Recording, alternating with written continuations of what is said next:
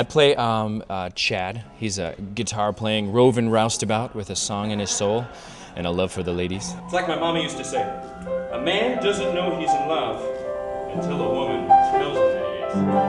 I gotta follow that dream, wherever that dream may lead. You gotta go where dreams may lead. To find the love you need.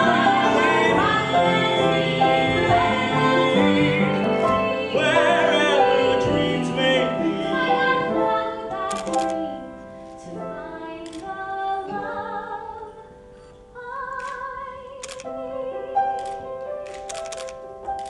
This is more of a throwback to the jukebox musicals that were being done, taking popular songs and creating stories around them.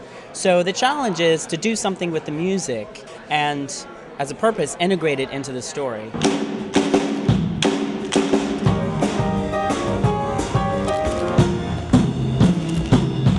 The thing that's remarkable about this show, which I hope people will see, is that rather than inserting a song because they love the song, these songs actually do what songs are supposed to do in a musical when they're written for a musical, which is they progress the plot, they reveal character. It is so witty. People are not even going to be prepared. Everyone likes to say, oh, good vibrations and all shook up and fine, whatever. But when you come in there, after like 5 minutes, you're going to be sucked into this world, and it's so good. It has so much heart. You have to be a really cynical bastard to not be touched by it. We're using music from every aspect of his career, so we have to find ways to kind of umbrella them and kind of create our own world that still recognize the soul and heart of these songs.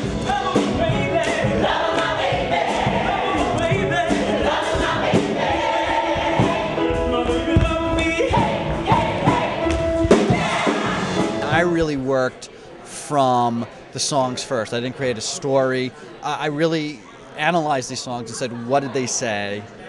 And these songs were essentially about being in love, being either in love, out of love, in some form of love. And I really wanted, so I thought, okay, the song has to explore love in all its factions.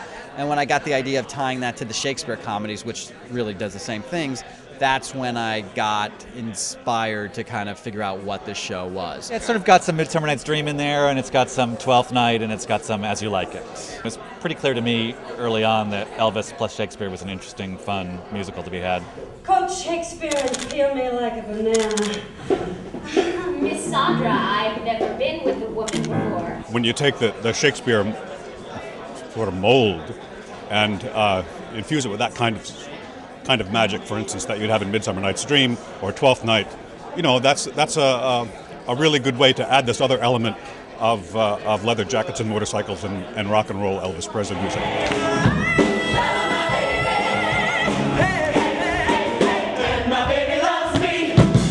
Whether you've known Elvis or whether you haven't known Elvis, just the arrangements that Stephen Aramis has done, he's made it exciting and still contemporary, but keeping, you know, the theme of the music behind it. I think people are going to love it. I have to say I've become a convert, because prior to working on this, I was not that familiar with the Elvis canon. And, you know, I didn't really get it. And the fact that these songs were not about bubblegum and sugar. Do you know what I mean? They were about difficult things to deal with. He was an innovator. He was an inventor, and everyone sort of has taken after him. I remember it all perfectly well. I played classical music as a kid, and then Rodgers and Hammerstein when I got older. There's parts of me that are moving in this play that have never moved before on stage, so it's fun to be doing rock and roll.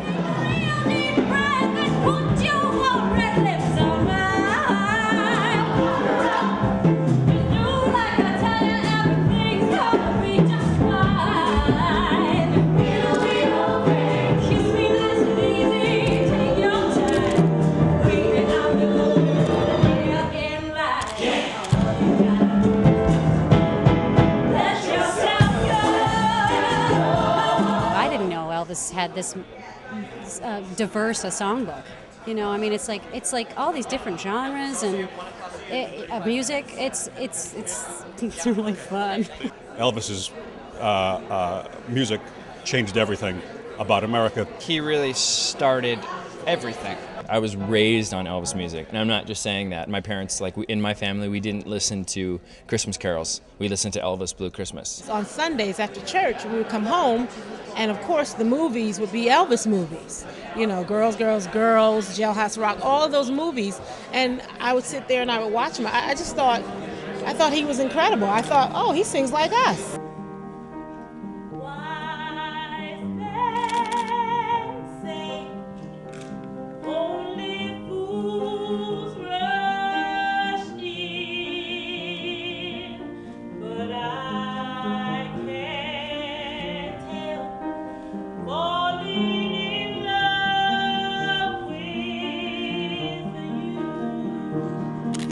It's sweet.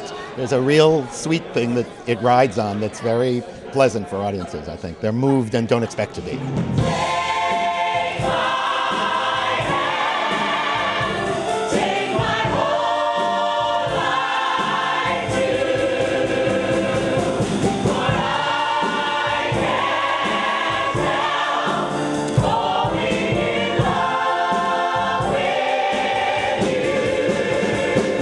It's really magical. It's, super talented, super nice, and super positive. Like, the best part since we've been rehearsing this November has just been everybody's attitude is so enthusiastic, and I think that goes such a long way, especially when it's a new show and, things are changing every day. And so everybody's just rolling with the punches, and we're having a great time.